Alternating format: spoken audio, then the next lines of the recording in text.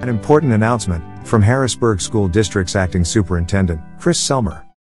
Good afternoon, Harrisburg students and families. This is Chris Selmer, Acting Superintendent of the Harrisburg School District. And I thank you in advance for joining me this afternoon for a presentation on our return to school plans for the 2021 school year. As you can imagine, this has been a very difficult process in determining what is the best way to begin the 2021 school year. Certainly, the events of the past 7 to 10 days with COVID-19 and the spike in cases certainly has not helped the situation and providing reassurance of learning in a brick and mortar setting. I'm going to take about 20 minutes and walk you through a presentation which will give you background details, and it will ultimately lead to what our plan is for the 2021 school year. So, learning options for the start of the 2021 school year.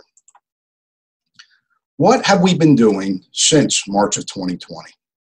We have had an incident command team in place since the pandemic began. In June of 2020, we had a pandemic committee which was formed to work on school planning. This is in coordination with our incident command team, again, that was formed in March of 2020.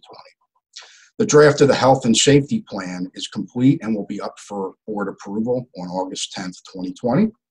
The district is updating its continuity of education plan for the 2021 school year, and we have been consulting with Mass Insight on our return to school planning. We have ordered supplies such as hand sanitizer, face shields, office shields, and also masks for those who may forget them when they come into the office. The district has done physical capacity studies to show the impact of 6 feet of social distancing in classrooms. The district has launched its Harrisburg Virtual Learning Academy program. The district has participated in state and local calls with school districts as part of our decision-making process. The district has ordered over 1,500 additional technology devices for the start of the 2021 school year. We have conducted 2 surveys this summer seeking stakeholder input. The data, interestingly, showed that only 18% were comfortable sending their child back to an in-person instruction school model. The data showed close to 40% were interested in a 100% online cyber model. The respondents also identified that our youngest learners and our special education students should be given priority with any planning to return to an in-person instruction model. And here's an example of one of the survey questions that we provided, and you'll see the responses. As I just mentioned, you'll see pre-K to 5 and those children with special needs based on the respondents. Those surveys were done in both English and Spanish, and you'll see consistency amongst the respondents, prioritizing pre-K to 5 and our students with special needs as the first to return to an in-person brick and mortar instruction model. What other decision-making factors? Governmental agencies are publishing conflicting guidance around masks, social distancing, etc., making planning even more difficult. Concerns over the coordination of contact tracing protocols, availability of testing, and testing turnaround times is of great concern. COVID-19 symptoms have expanded beyond just a cough and fever, making it more difficult to identify someone that may have COVID-19. Travel restrictions recommendations were issued this month. Guidance from the federal, state, and local levels continue to change and evolve. And Dauphin County, particularly the city of Harrisburg, has been impacted negatively and disproportionately by COVID-19. In March of 2020, the state legislature passed Act 13, which relieves school districts of the obligation to provide 180 days of instruction and 990 hours of instruction. In June of 2020, the state legislature did not adopt Act 13 language for the 2021 school year, making it nearly impossible to offer hybrid learning options. On July 7th of 2020, the Pennsylvania Department of Education posted an emergency provision making hybrid in-person instruction an option for school districts for the 2021 school year. On July 16th, 2020, which was just 2 weeks ago, PD issued operational guidance on reopening of schools. The PD guidance specifically calls for masks, 6 feet of social distancing in classrooms, distancing on school vehicles, which will reduce capacity on our buses and in our classrooms by approximately 50%. The Pennsylvania State Education Association has noted their concerns about returning to in-person instruction. Given all the aforementioned factors, the school district is going to offer 2 learning pathways for the 2021 school year. And I want to note this is all subject to change based on the state guidance and COVID-19 spread. This is an extremely fluid situation, and the guidance and planning could change really at a moment's notice. So option A that the school district is going to offer to our families in the Harrisburg School District is a pathway to classroom instruction. So what does this pathway entail? It entails 3 phases. The first phase is a blend of synchronous and asynchronous learning, which will be a 100% online start for all students in the Harrisburg School District. Phase 2 is a transition to a hybrid in-person learning model, which provides 2 days of in-person instruction and 3 days of remote instruction. And then phase 3 is a full return to brick and mortar in-person learning when spread dramatically reduces, proactive testing is available, and when treatments and or vaccines are readily available to the community. What is synchronous and asynchronous instruction, as I just mentioned in the previous slide? Synchronous instruction is students and teachers working together and interacting in a digital space concurrently at the same time. Asynchronous instruction is teachers posting direct instruction, videos, clips, assignments, and other learning materials online. Students engage with the class materials, complete their work at their own pace, and generally within a 1-week interval, and they receive feedback from their teacher on that work. Again, option A, phase 1, pathway to classroom instruction. As I mentioned, all students will begin the school year online 100% with remote learning, being taught by the Harrisburg School District teachers. A mix of 100% remote learning and paper learning materials will be available to students. Regular attendance will be taken by teachers, and virtual days attended and hours do count for the 2021 school year.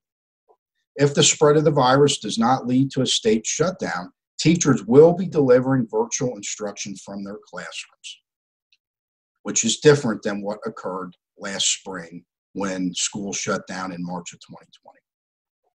A schedule of learning will be followed and strictly adhered to during remote learning. Additional device distributions will be announced to the community. Special education, English language learners, and social emotional support services will be provided. A presentation with additional information on each service will be shared in August. Food distribution, our grab-and-go pickup, will be provided during this time if approved by the Pennsylvania Department of Education, PD. Free drive-up Wi-Fi will be available during the school day on district parking lots. Security staff will monitor each parking lot to ensure the safety of all users. Free Wi-Fi spots can be found throughout the city using this link, www.wifimap.io. And the district is exploring additional Wi-Fi support options for our families, and I hope to have more information regarding this possible program within the next 2 to 3 weeks. The hybrid learning schedule would be phase 2 of our pathway to classroom instruction. The hybrid learning schedule will organize students into 2 groupings, a Group A and a Group B. Group A will come to school on a Monday and Tuesday.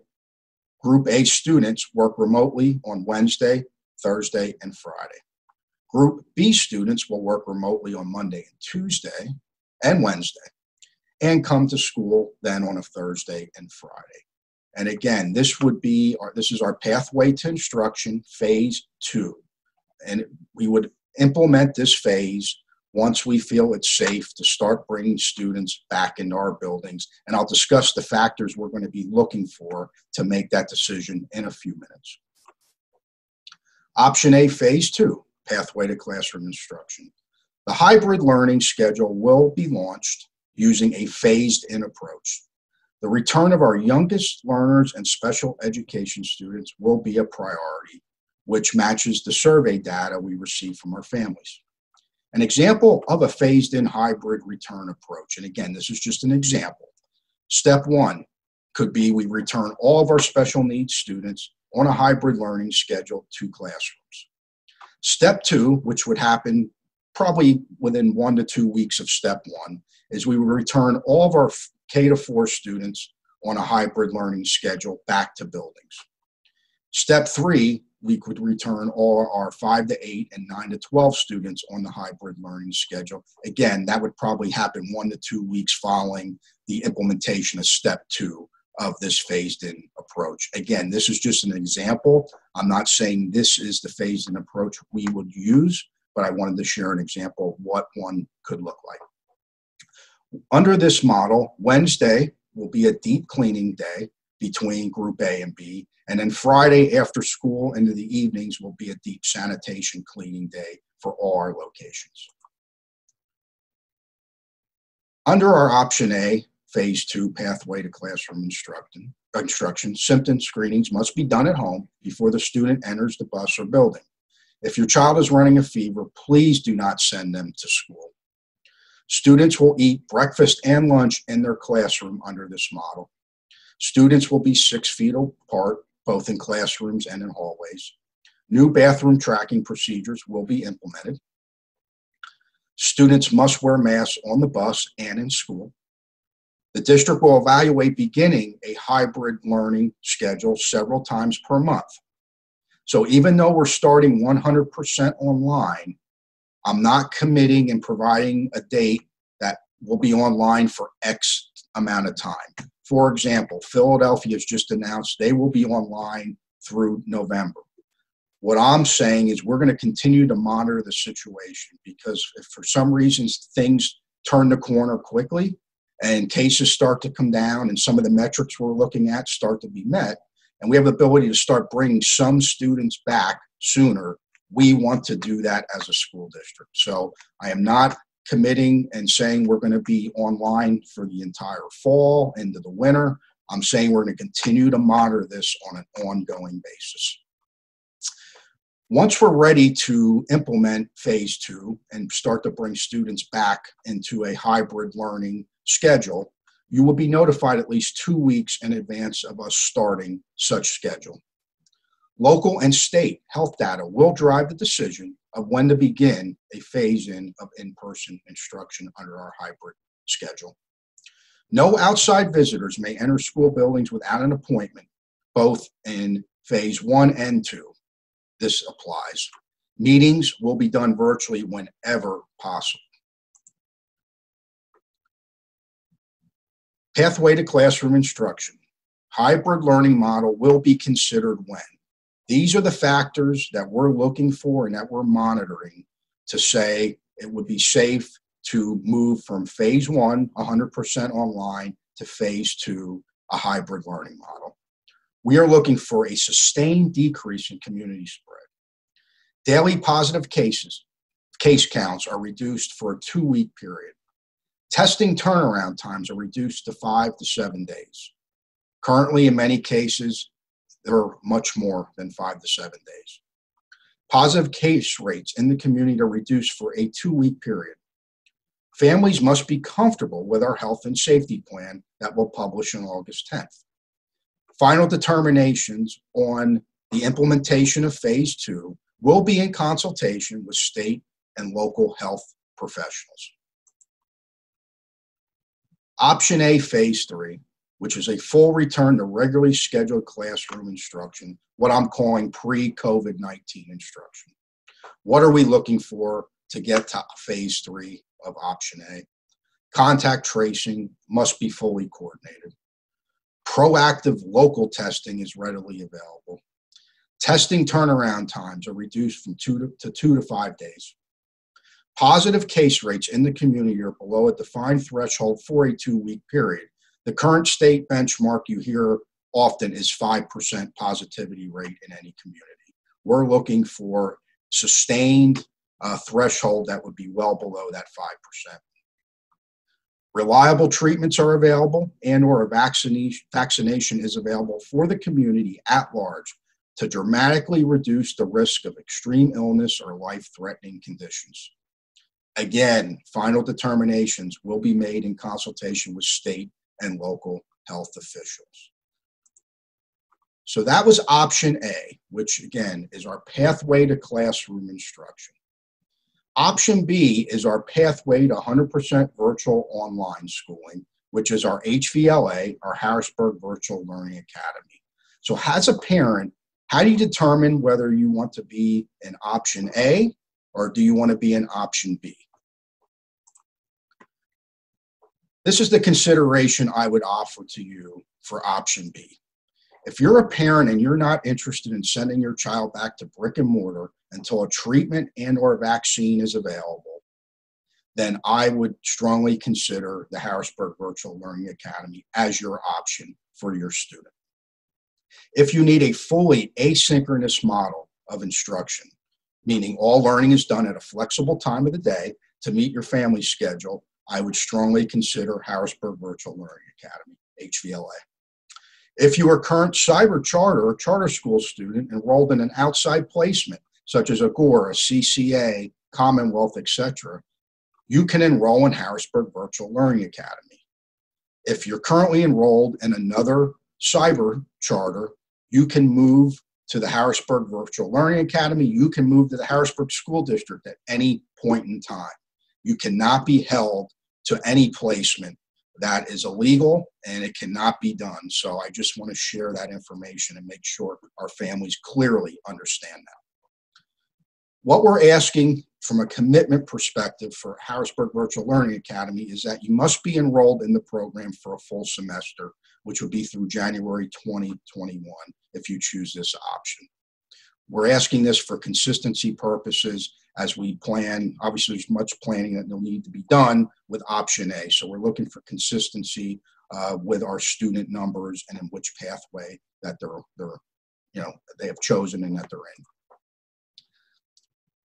The Harrisburg Virtual Learning Academy, the teachers will be from the Montgomery Virtual Program, which has been a very successful online program that's been offered for a number of years. But our program will have a local flavor to it. It's going to have local involvement with our Harrisburg School District teachers and school district staff for support. The ultimate goal is in the school year 21-22, is that our Harrisburg School District teachers will be teaching our HVLA program as well. If there are other reasons an online model of learning is better for a student or family, then I would consider Harrisburg Virtual Learning Academy. To learn more about HVLA, you can go to the website, which is hvla.us, or you can call 717-703-4364. And you'll notice on the website that there's information available in English and Spanish. You're also going to see in the next week or two information around the community regarding the Harrisburg Virtual Learning Academy and how you can sign up. So I know this will leave many questions, and I'm going to try to address what I anticipate will be a few of them this afternoon. How will this option differ from the learning that was provided at the end of the 1920 school year when the pandemic hit? For the 2021 school year, we are going to have streamlined platforms that include digital and printed materials of OpenCourt, Eureka, Science Fusion, which are all curriculums that are in our brick and mortar school setting, as well as the support of Edgenuity. Edgenuity will be the platform for both our pathway option A or our option B, which is fully online. Chromebooks and our laptops will be available for all students. If you recall, we were doing phased rollouts as we were purchasing devices through the spring. If you recall, we received a grant which helped support us being able to implement a device distribution throughout April and May. So we're at the point where we're essentially a one-to-one device district if we need to be here in Harrisburg. The district will provide technology support for families, direct instruction and video lessons taught by Harrisburg School District teachers from the classroom. Again, this is option A. This is the pathway to classroom instruction. And this is how it will differ from what you experienced in the spring. There's going to be increased accountability for staff and students. There's going to be robust professional development before online instruction begins.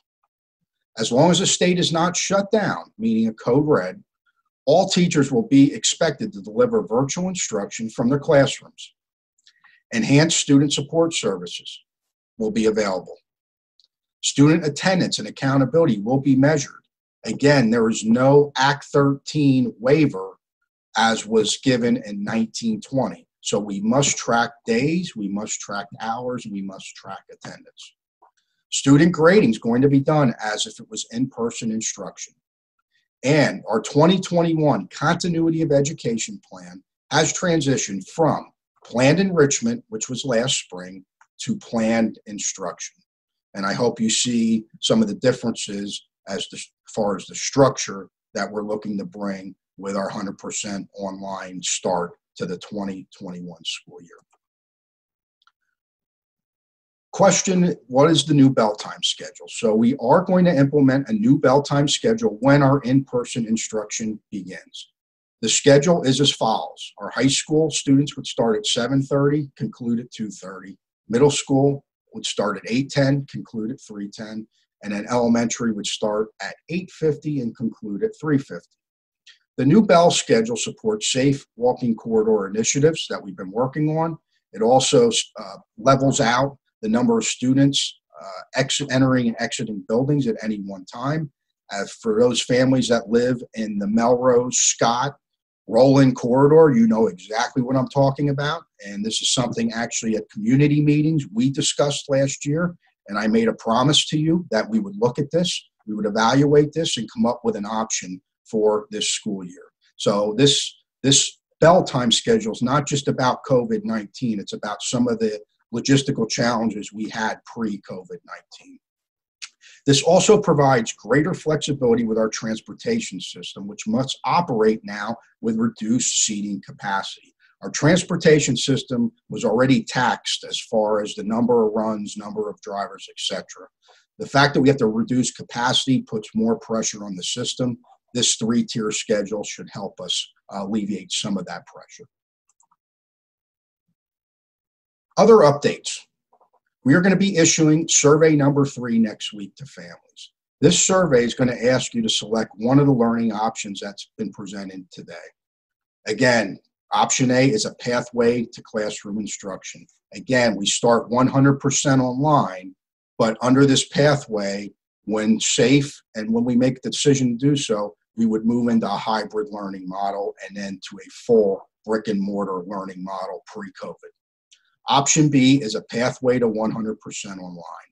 And if you recall, if you're a parent that has concerns about going back to brick and mortar until there's a vaccine, until there's readily available treatments, then option B is an option I would strongly encourage you to consider.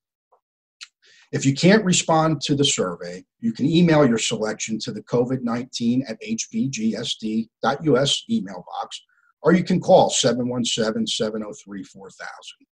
If you email or call, please leave a message with your name, student's name, grade, return phone number, and the learning option selected for each student if you have multiple students in our district. The school district will assume option A for your student for planning purposes if a choice is not selected by you. So again, the default option, if we do not hear or if a parent does not make a selection, will be option A, pathway to classroom instruction. Other updates, PIAA athletics. PIAA is a separate entity that is not governed by the PA Department of Education or state legislature. On July 29th, 2020, the PIAA reiterated their decision to not postpone fall athletics. which will now put a decision in the hands of the school districts as far as what to do with fall athletics. What I'm going to do over the next week is contact other schools who have also announced remote learning plans for the 2021 school year. I want to collaborate and have discussions with them on what they're thinking regarding athletics. I will announce a recommendation update on fall sports by August 7th, 2020, which is next Friday. Due to recent spikes in cases, all voluntary workouts that we've been doing over the summer have been postponed through August 7th, 2020. And again, this is a proactive measure due to the spikes in cases we've seen over the past 7 to 10 days. Next steps, receiver approvals at the August 10th, 2020 board meeting. So we need to request the receiver approves the district's health and safety governance plan. We need the request the receiver approves the updated continuity of education plan, which will start the school year, again, 100% online for all students with 2 pathways to choose from, option A, option B. Request the receiver approves emergency waiver from the PA Department of Education, which will allow virtual and hybrid options for instructional delivery for the 2021 school year. Additional communication moving forward. In August, you can expect communication regarding additional device distributions and community food distributions if approved by PDE. We'll communicate specific programming supports around English language learning, special education, and social emotional learning. We're going to encourage you to download the new Harrisburg School District Communication app, which is available or will be available, we believe, by the end of this week on the App Store. And this app will allow us to send alerts, send information directly to your device. And all you have to do is download the app. It's free to download and allow us to communicate with you directly through your device. All updates will also be posted on the website and through social media outlets as our normal policies and procedures. Please stay tuned for new information as this situation remains fluid and ever changing. September communication. We'll be releasing updates throughout the month, informing family of any changes to instructional delivery plan. Obviously, as I mentioned earlier, we are going to continually monitor the situation within the city of Harrisburg surrounding the impact of COVID. Community initiatives to support literacy will be announced. We are in conversations with local leaders regarding initiatives around literacy and supports for our students and families during what we know is an extremely difficult time. And again, I reiterate, please stay tuned for new information as this situation, again, is fluid and ever-changing. Please join us virtually on August 10th, 2020 at 6 p.m. for our business meeting, which will have additional updates to provide. We welcome our staff back on August 17th, 2020 for professional development and to prepare their classrooms for virtual learning. As I shared, our staff, minus any significant changes in the conditions around COVID-19, will be delivering instruction from their classrooms / office, virtual office, and this will allow us to be fluid when we go to a hybrid schedule. Our teachers will be in place, the classrooms will be ready, and we can quickly move in that direction once health and safety measures will allow us to do so. We look forward to welcoming our students back virtually on August 31st, 2020.